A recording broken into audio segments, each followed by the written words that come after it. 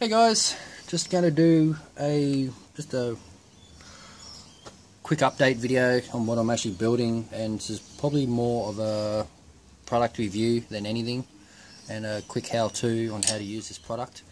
What I want to show you is a product that I'm really happy using, and as you know, if I don't like the product, I'm not going to do a review on it, but because of this product I do really like and I love this product, I'm going to do a review on it.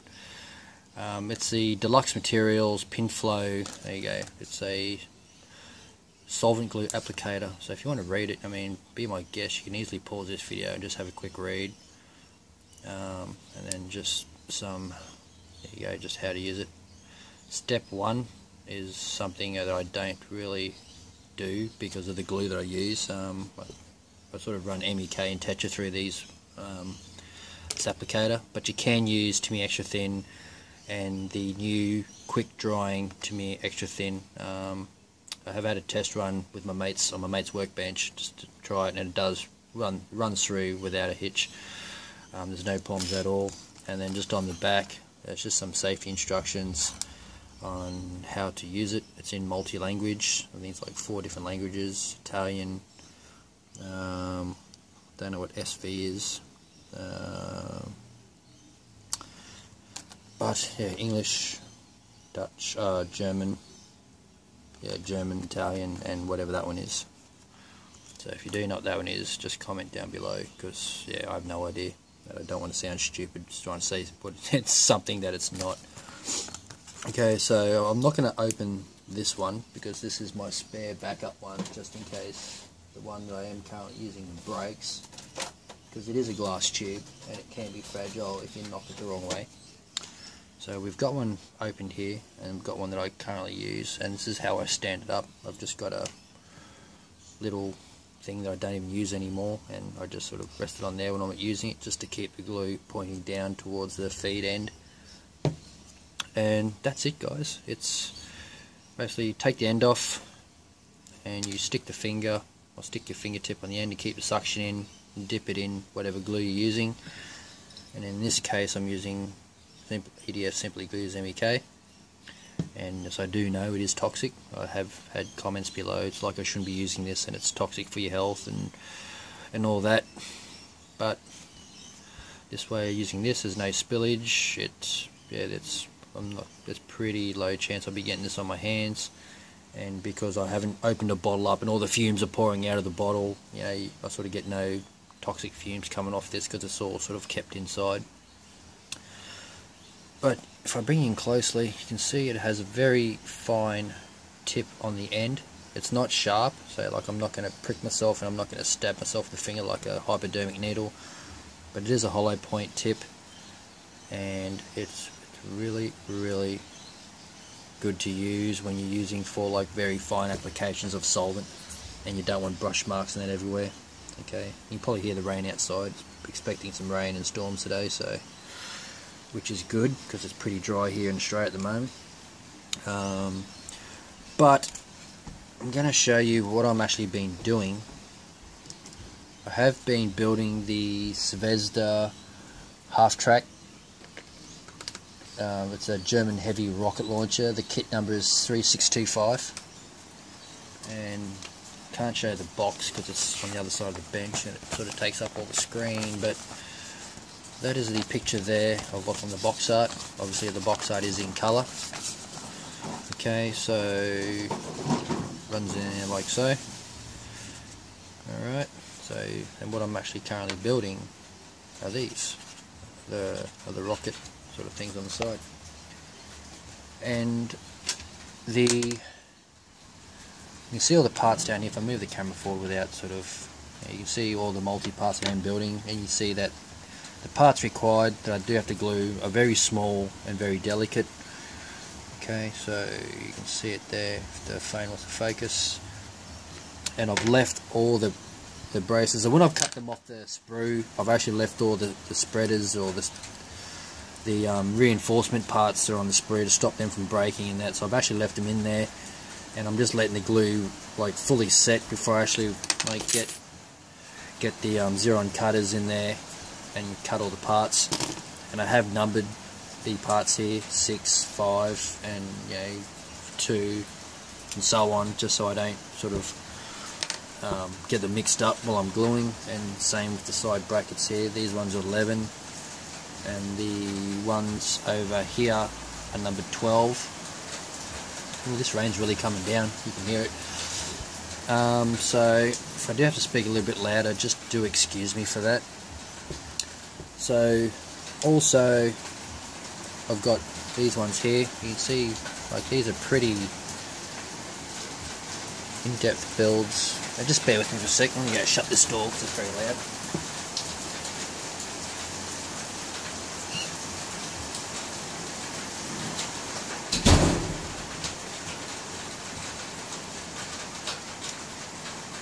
Okay, still loud because it's actually hammering down. But you can see on this one here that this is what it looks like without the braces in there. I mean, this is quite a busy build. It's taken me a few hours. I did some last night while I was on the hangout with the guys from Spec Mod, and I was actually on another hangout just before with some of the guys, Mickey, Justin, I think who else was on there? There's someone else and they disappeared, but I can't remember who it was. But yeah, so that's the. So now that my cameras are free, I can actually make a video. But you see the braces inside; they're pretty empty in here. And then you've got to put more inside of here. Okay. But I actually do have one clipped out, and it's cleaned up and ready to go. And for this little part you are going to need some needle nose pliers, or tweezers I should say, not pliers, dumbass. But yeah, just some tweezers. I've just got some Manoir needle nose tweezers here.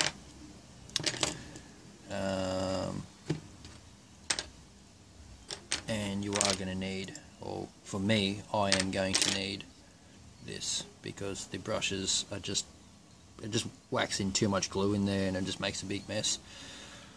So making sure that there is an end, which is, just going to make sure which one's which. 17, so this is part 17, and you got to make sure that this is the right way around. The way to tell is there's little tabs on the very bottom here. Can't see them, I don't know if you can see them or not, but there are little outriggers on the bottom here which aren't on the top, so that's how you know that it's facing the right way according to the instructions. Okay, so making sure the outriggers are down.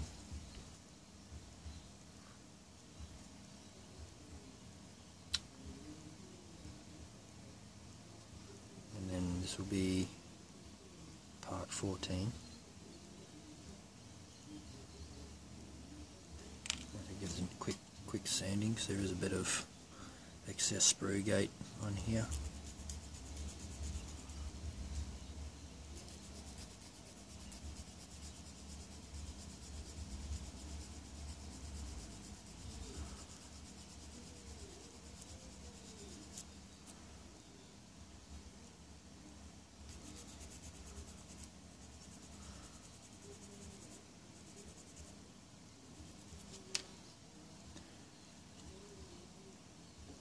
Just going to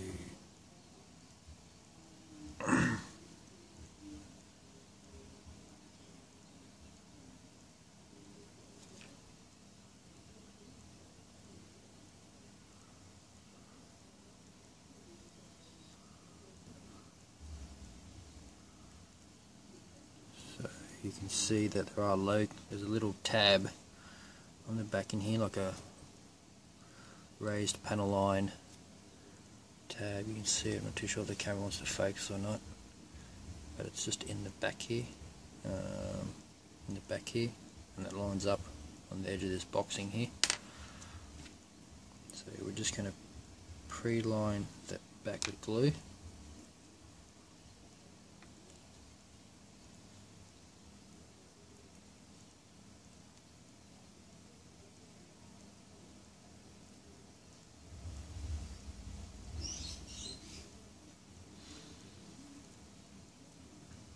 getting the tweezers. Just going to push it in like so. I'm not worried about if it's sitting on there exactly at the moment, because we can always just squeeze them down. Just trying to do this in front of a camera, which is quite tricky.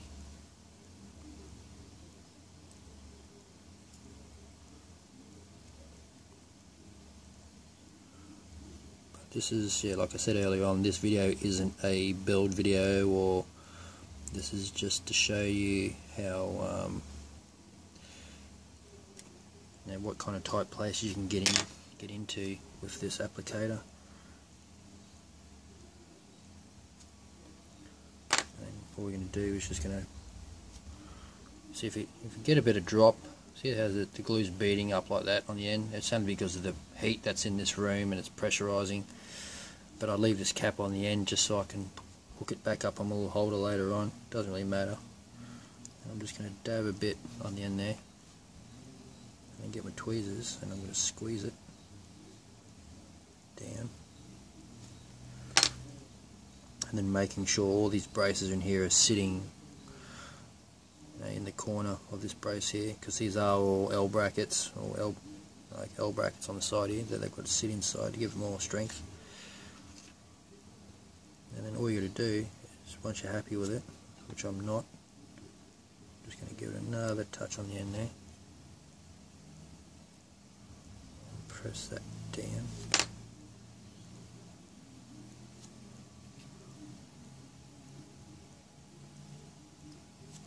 Like so. I'm going to bring the camera in a bit more. Okay, and then all we're going to do is find somewhere easy to insert this. You see, just oops. I might take the cap off because the pressure might be building up inside from the humidity in this room. Just drawing back. Don't push forward with this thing, because what happens is you'll end up blocking the end cap or the tip with soft molten styrene. And what you got to do is, if you're familiar with using the Revell Contactor Professional, don't block these things. You just simply get a lighter, a bit of heat, and just like heat the tip up, and just watch it like pop out. And that's how you clear these things up. Or every now and then, just get it, see it just drawing out like so. So if you just want to get some going again, just like that. So all we're going to do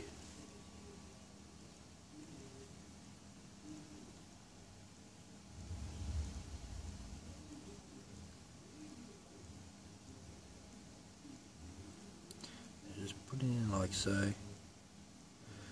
And being solvent, it just runs down, capillary action just runs straight down.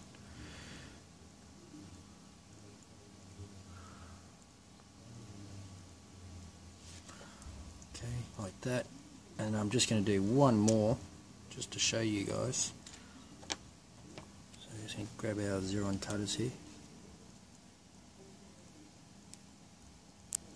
And this is part number 15.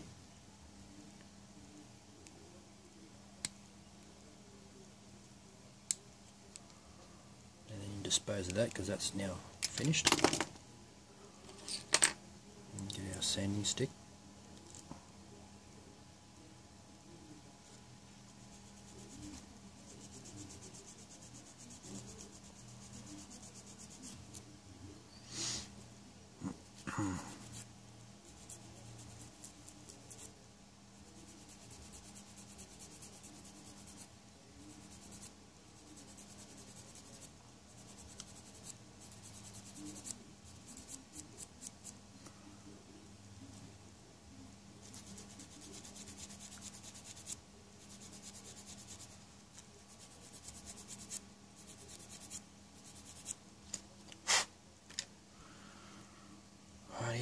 So, and making sure that there's this long area. See, there's like on this brace here, there's like not much room in the back, and there's a long section. Okay, this long section is what you want to point forward. Okay, so same as before.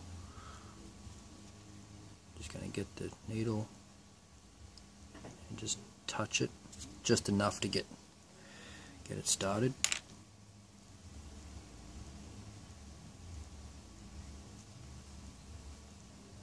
You're going to feed it in like so. Give it a squeeze down, once again making sure that they're pointing inside the corners.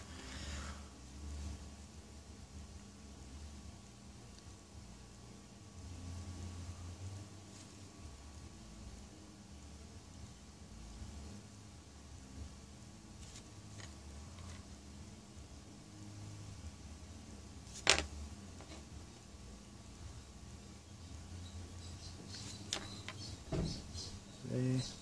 Just give that a nice push down. And if it does anything does protrude a little bit, just give it a quick sand back later on once it's all dry. And I'm just going to give that a final squeeze on the outside just to make sure, and just check that it's all lined up on the inside like so. And then finally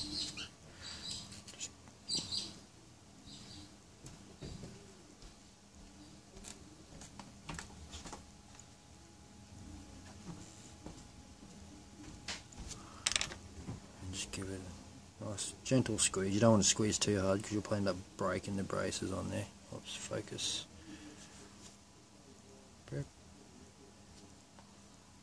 Okay, so just check, gently squeeze and leave that to dry. And that is it, guys. That's how easy this thing is to use. If you've ever been curious on how it works, that's it. And just brilliant for gluing very small intricate parts like this, or even just gluing things like just aerials and things on your vehicles. I'll just zoom out a little bit. Oops. So just anything from just gluing antennas on your vehicles. It's great for getting in, like deep inside parts like that you can't normally get with a brush because the tip's too big, or you'll probably end up getting it just all over the place. But yeah, so if this video was helpful, give it a thumbs up. If you didn't like it, give it a thumbs down. Doesn't bother me, guys. And if you're not subscribed to my channel, definitely subscribe, and yeah, you'll be updated with all the new stuff that comes out from me. Thanks for watching, guys, and I'll catch you in the next video. See you, guys. Bye bye.